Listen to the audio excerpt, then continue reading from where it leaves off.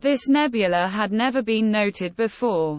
Newly discovered nebulas are usually angularly small and found by professionals using large telescopes.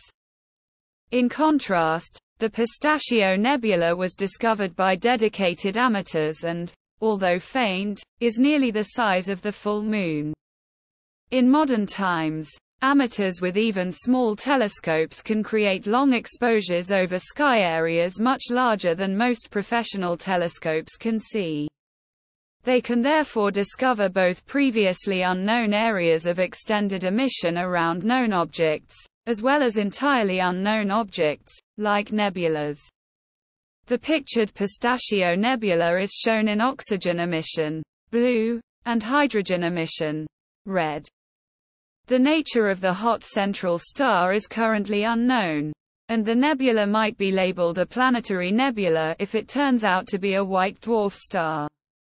The featured image is a composite of over 70 hours of exposure taken in early June under the dark skies of Namibia.